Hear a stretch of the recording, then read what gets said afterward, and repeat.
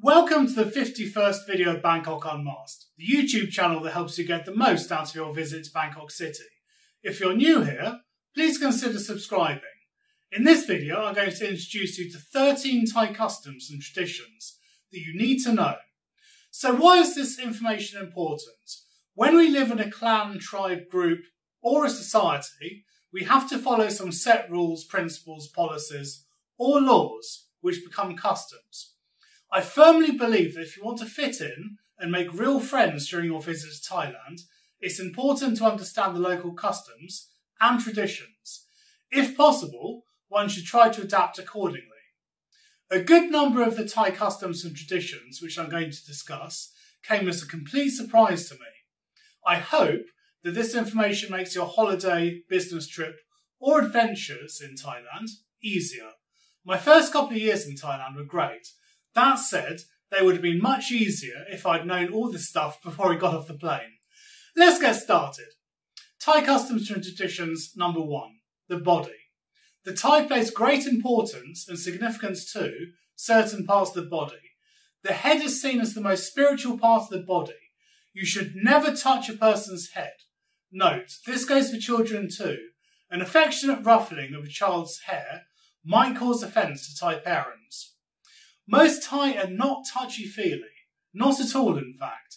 It's not common to see Thai couples holding hands or hugging in public. Kissing and other public displays of affection are an absolute no-no. The feet are seen as dirty and symbolically low. You should never touch somebody or something with your foot. When sitting, try to sit with the sole of your foot pointing outwards. The main point here is to avoid pointing your foot at a person, or especially any Buddhist image. Absolute no-nos are also to hold doors open with your feet, pushing a bag along with your feet, or otherwise using your feet in place of your hands. Pointing with a finger is also seen as impolite, as is beckoning someone with a crooked finger. The Thai will often use their lips to point, pushing out the lips to indicate a direction. Like that. Alternatively, use the whole hand with the fingers outstretched to a point to beckon someone. The palm should be face down with all fingers extended and the action from the wrist. And you can beckon a taxi like this. Thai customs and traditions number 2, sexual tolerance. Thailand has long enjoyed a reputation for sexual tolerance, based more on non-confrontational rather than progressive attitudes. The country is very safe for LGBT travellers. Transsexuals, also known as gratoes or ladyboys, are highly visible in mainstream society, from scantily clad teens to high-profile celebrities. There is, of course, a caveat. While there is sexual tolerance in Thailand, this will quickly evaporate if, as mentioned before, public displays of affection are overtly visible. Do whatever you want within reason behind closed doors. Do it in public and things will likely go sideways very quickly. Thai customs and traditions number 3, beware the Thai smile. Many new visitors to Thailand believe that it's a warm, happy and welcoming nation because of the constant smiles.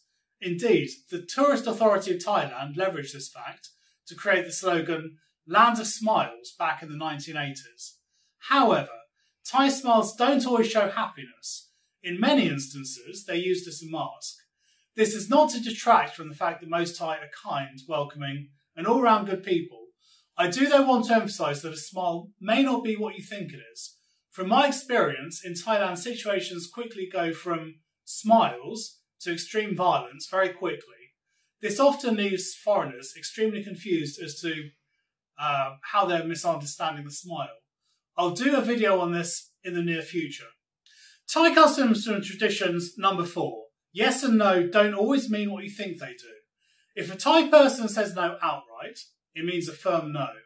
However, yes doesn't always mean yes. The Thai generally don't like letting others down and will often agree to things even if they don't want to or even have no intention to follow through on what they've agreed upon.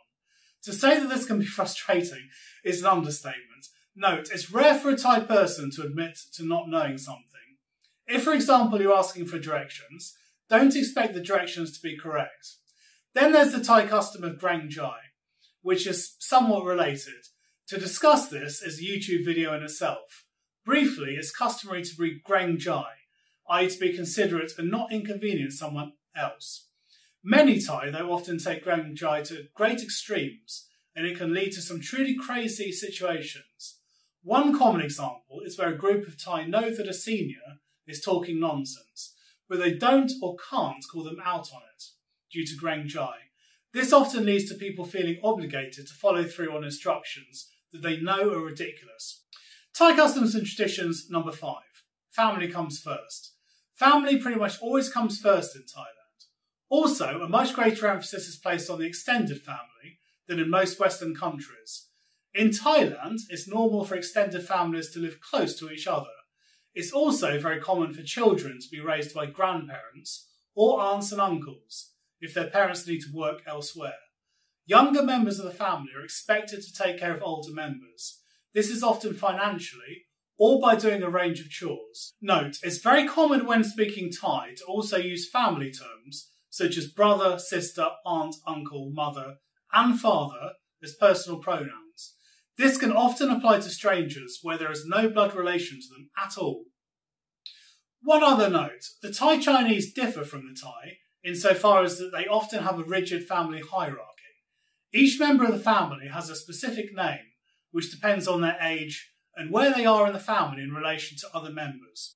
Thai customs and traditions number 6, Mai Ben Rai. A common phrase heard in Thailand is Mai Ben Rai.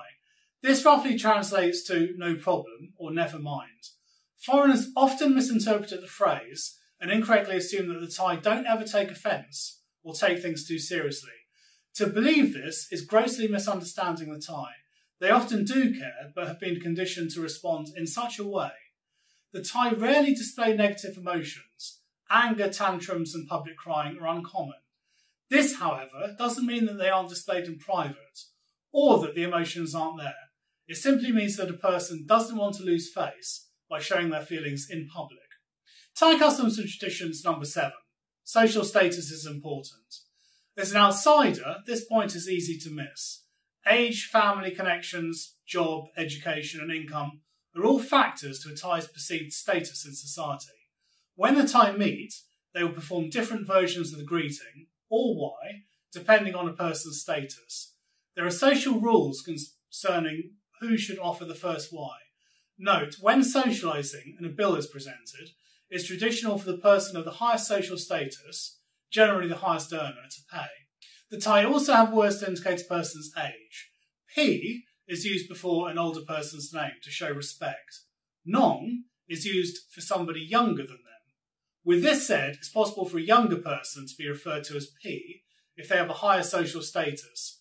Frankly, it can be very confusing in certain situations. Thai customs and traditions number 8. Easy ways to show respect. The use of language and the why are a couple of ways for the Thai to show respect. There are a couple of easy things that foreigners should do in social situations to show respect. Number 1. Bring a small gift when you visit someone, especially at their home. It doesn't have to be something expensive. Food is a very standard gift. Some decent fruit, or possibly a Western food product that they might like, will work. Number 2. Always remove your shoes before entering a home. It's a major sign of disrespect to not do so. Thai customs and traditions number 9. Loss of face. As most are aware, shaming a Thai, especially publicly, will cause the loss of face. If I was you, I'd avoid making a Thai lose face, unless this can't be avoided.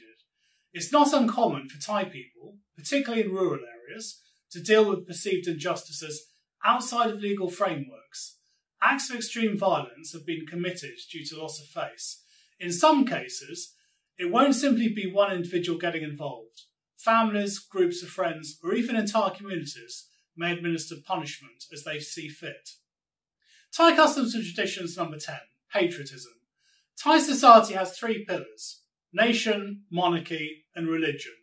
National pride is a huge part of the Thai psyche. Most Thai will proudly tell you that they're the only nation in Southeast Asia to have never been colonised. Frankly, in my opinion, this point is debatable. However, it's a long conversation for another YouTube video. In many places throughout the country, the national anthem will be played twice a day. It's expected that people will stop and stand until the song is finished. The King's Anthem is also played before a movie starts at the cinema. Again, you must stand for this. Thai customs and traditions number 11. Thai religion is somewhat unique. Thailand is a Buddhist country, specifically Theravada Buddhism. However, the religion practiced in Thailand is somewhat different to other Buddhist nations. Thai Buddhism has been infused with many outside elements, specifically Hindu practices and traditional Chinese beliefs. Animist beliefs also play a large role in making Thai Buddhism what it is today. While in Thailand, you'll notice that many Thai people wear amulets or carry talismans. This is despite Buddhism prohibiting attachment to material objects. Belief in ghosts and spirits is also strong in Thailand. This stems from traditional animist beliefs. Most Thai houses and office buildings will have spirit houses, for example. Thai customs and traditions number 12. Superstitions. To say that superstitions are rife is something of an understatement. Many superstitions are connected to the belief in ghosts and spirits, and they really do drive most critical life decisions. It's customary for people to consult a fortune teller or monk for an auspicious date before arranging a wedding, buying a home, or test driving a car. As an aside, my marriage date 13 years ago was determined by my mother-in-law's visit to a monk in Singapore. The tradition of giving newborn babies a nickname originated from a desire to trick malevolent spirits who may want to steal the baby away. Traditionally, people avoided complimenting parents on their new baby too, fearing that the child may seem too desirable to the spirits. There are also superstitions related to not being able to attend a wedding if you've had a recent death in the family, plus ghosts telling you winning lottery numbers, and more. Thai customs and traditions number 13. Monks are highly respected. While in Thailand, you're sure to see plenty of monks. They're pretty much everywhere. Monks are highly revered and respected in Thai culture, and disrespecting a monk is a huge no-no. Monks generally get designated seats on public transport, and people should always give up their seats to a monk if no other seat is available. Women should be especially careful of their actions around monks. Touching a monk is a big no-no. Also, women must not directly hand things to them. Any offerings should be placed on a monk's dish, rather than into their hands. Women also mustn't sit next to a monk, or their belongings. If you act inappropriately around a monk in Thailand, you can be sure that all the Thai around you will quickly point out your errors, with great disapproval. In general, the Thai are pretty tolerant and understanding that foreign visitors will sometimes make mistakes. As long as there's not something major, like showing disrespect to the religion or monarchy, yelling in public, or walking around semi-naked, most Thai will simply overlook the cultural differences. Anyway, that's it for this video. Expect a new video next week. For all you techies out there, this video is shot on a Samsung Galaxy S8 Plus and edited using Hitfilm Express. To check out details on arranging a bespoke Bangkok tour with experienced tour guides, please click on the link in this video's description section. Finally, please don't forget to subscribe to this channel through the button below. Also, I'd like to hear from you if you have any questions or comments regarding Thai customs and traditions. Maybe you know some customs and traditions that I missed. Please do reach out to me through the comment section of this video. Thank you very much for watching. I'll see you next week. Goodbye.